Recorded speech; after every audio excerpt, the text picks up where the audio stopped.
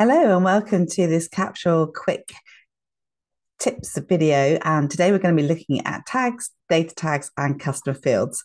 And they are three areas that can be confusing. And so don't worry if you are confused by them. Lots of people are. Hopefully in this video, we will reduce that confusion. In fact, make complete clarity about what they are. We're going to look at how to use them, what to use them for, and how to make the most of them because they're really, really useful within your system. So first of all, we're going to have a think about them as a concept because it makes it easier to think about them before we look at them on the actual system. So I'm going to share my screen with you so that we can have a look and see how they work together and how the system actually all ties together. So I'm going to share my screen with you and we're going to look at how Capsule is made up, how it's made, how it hangs together. Okay, so there are three main areas. The first is the data bank, the second is the pipeline, and the third is projects. So in the data bank, we have the central storage place. It's where we do our marketing from. It's where we keep on top of groups of contacts. It's where we can dice and slice different groups. We might have people that we've met networking. We might have our associates in there. We might have partners in there, as well as potential clients, actual clients, and previous clients. So really useful area. Every single person and organization that's on the system is in the data bank. Next, we have the pipeline. So this is where we can manage our opportunities and our sales. So we can keep on top of our sales process. We can manage individual opportunities, and all of those opportunities are added together to give us the pipeline that we're looking at currently versus 100% success rate as well. So absolutely brilliant area. Third area, another fantastic area, is projects. This is where we can manage the work that we deliver to our clients. So in the pipeline and in projects, we have the ability to add a track, and that track is a series of tasks, and it saves us reinventing the wheel every single time. So we can have a sales process in opportunities and in the pipeline, and we can have our deliverable process in projects. So everybody's in the data bank and every organization is in the data bank. Some of those people will go on and have an opportunity created for them for the sale that they're talking to you about, for the problem that they have and the solution that you're offering. And then some of those will go on to actually become clients, as many as possible. And this is where we would then create a project for them and we can manage the work that we're delivering to them. And then basically I've got the arrows because once a project is completed, they can go back in and hopefully there's another opportunity to upsell or cross-sell. They may have another problem that you can solve for them. They may be able to make use of another solution that you can give them through the services that you offer. So Transpons or another email delivery system such as MailChimp can support the whole of Capsule. Transpond is a sister company of Capsule. It's absolutely brilliant. If you haven't checked it out yet, then do. And I'm going to be doing some quick videos on that as well. And then an accounts package will also integrate with Capsule and support the finances. So we've got Xero is my personal favorite, but we can also integrate with QuickBooks and FreshBooks. So do check out integrations with account packages as well. Okay, so three main areas of Capsule. It's really important just to remember.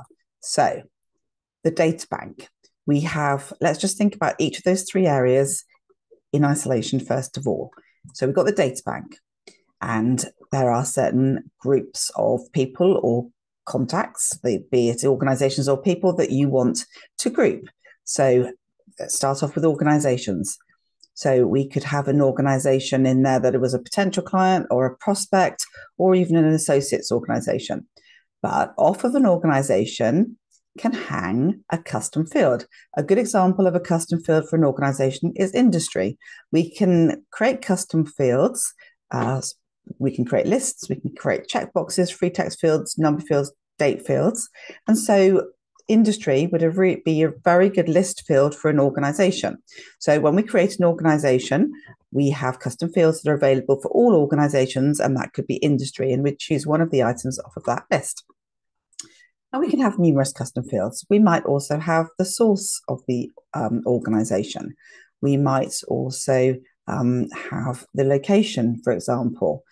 We might have the type of organization, the legal entity. And we can tag that organization. So that could be a prospect or a potential client or an actual client, or it could be an associate or a supplier. And we can have multiple tags on organizations. So we could have a supplier who's also a client, for example. And we can also have data tags. So data tags are tags that have an extra level of sophistication. They have custom fields that hang off of them. So an example there would be client active, could be the tag / data tag. But because it's a data tag, then we have the custom field of which service are they receiving. And we can have multiple custom fields. So we might have which service are they receiving and the date the service was started.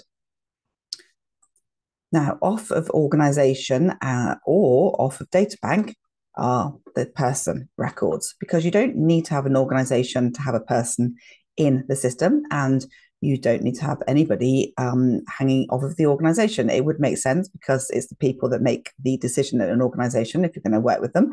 The organization might be the legal entity that you have the commercial agreement with, but it's the person who has the issue and that you're solving. So it's the person that would also sign on the dotted line and agree to work with you. And it's the person that you have the relationship with and have to build the trust and offer the service. So we can have custom fields that relate only to people. So that could be the role that they are in the organization. Perhaps they're a budget holder or a decision maker. Perhaps they're a business owner. Anything that is a good thing for you to capture. We don't capture unnecessary things on a CRM, but anything that is relevant to a good relationship with that person would be captured. So their role in the organization would be captured. You could also perhaps capture in a custom field the source of the contact. And then we have tags are available for people as well. So we would be tagging the person as an associate or even as an active client. And we can have numerous tags on the person as well as numerous tags on the organization. And we can have data tags on the person.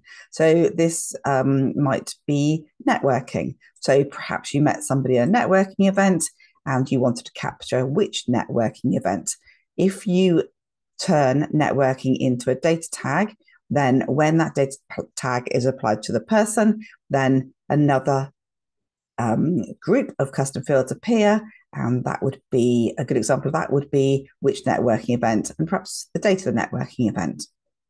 So we can see here from this structure that within the data bank, we can have an organization or a person. The person can hang off the organization, or it can be without an organization. And we have custom fields that are available for all people in the system or all organizations in the system. Or we have tags that are available for organizations and tags that are available for people. But then we have data tags and we have custom fields that pop up only when that data tag is added to the organization or to the person. And that concept follows through to opportunities. So we can have a whole bunch of custom fields that relate to all opportunities. Source of opportunity is a good one, a good example there. And we can add tags to opportunities. That might be interested in service A, interested in service B, interested in service C. And then we can add multiple tags. We might not know which service they're interested in. And then we can have data tags. So this could be interested in service D, but service D has various components. And so it has some custom fields that hang off of that data tag. So hopefully you can see how we can really start making the system multi-led. And then we have projects, and that's the same concept. We can have custom fields that relate to all projects. That might be a date of kickoff meeting. And then we have tags that relate to projects. So perhaps we want to have receiving service A, receiving service B, receiving service C. And then maybe we have a data tag, which is receiving service D. And this is actually means that we have to capture some extra information for that service. So we have custom fields that only appear if that data tag of receiving service D is added to the project. So I hope that helps. What I'm going to do now is actually share Capsule with you so that you can see how that looks in reality and how to create them.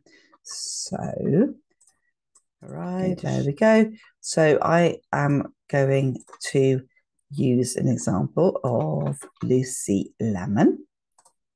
So Lucy is currently a prospect, but we have been speaking to Lucy about doing some work, and so Lucy is turning into a client potential. And we have the ability here to capture whether Lucy is interested in service A, service B, or service C.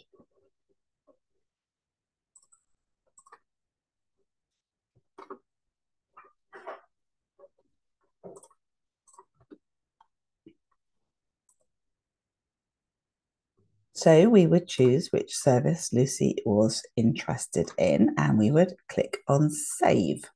So client potential is a data tag, and so that extra screen popped up, and then we can see on the left-hand side that we've got the information about Lucy when she's a potential client. Now that data tag also suggested that we create an opportunity. So we would create an opportunity for Lucy, and we'd capture the information that we needed to on the opportunity as well. So I'm going to click on test and just do that very quickly, and expected value, stick in 10,000 and save. So what we can do is we can add a tag interested in service A. So it's a tag, not a data tag. So it just pops on there really nicely and easily.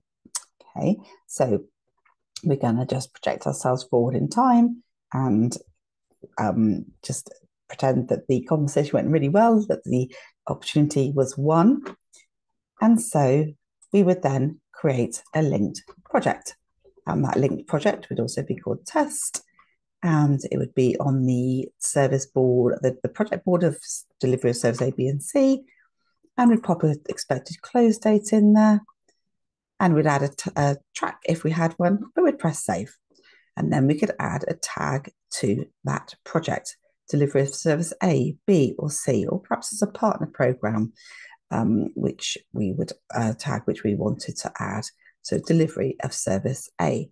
So you can see that we have various tags that have been added to Lucy. We had client potential, and then we had a tag that was added to the opportunity, service A, and then we had a tag that was added to a project as well. So hopefully you can see how those three all pop up. Now, if we wanted to add a custom field, we would click on Edit, and we would hop down to Custom Fields, and perhaps we'd have a start date of the project. So perhaps that might be the 8th of March, and the kickoff session date might be scheduled for slightly later than that, and we'd press save. So we have custom fields that are available for all projects. So the kickoff date and the the start date are available for all of the services that we offer. If we wanted to make them available just for service A, then we would have service A as a data tag and add those custom fields to that. So how do we do this actually in the system? Well, we go to our name, top right. We go to account settings, custom fields are here on the left-hand side. So these are custom fields that are available to all people and organizations, all opportunities, all projects. So we have industry, role, partner referral, legal entity, etc. Some of the ones I mentioned earlier. And then we go back to account settings. If we want to create a tag, a data tag, we go to tags and data tags. So here's our list of tags. And say we wanted to turn business partner into a data tag, we would click on convert to data tag.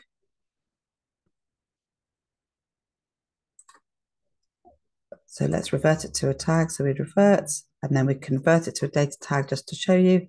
And then we have business partner, and then we can add different types of fields. So if we had business partner as a data tag, perhaps we wanted to capture what date it was. Date became business partner. for example.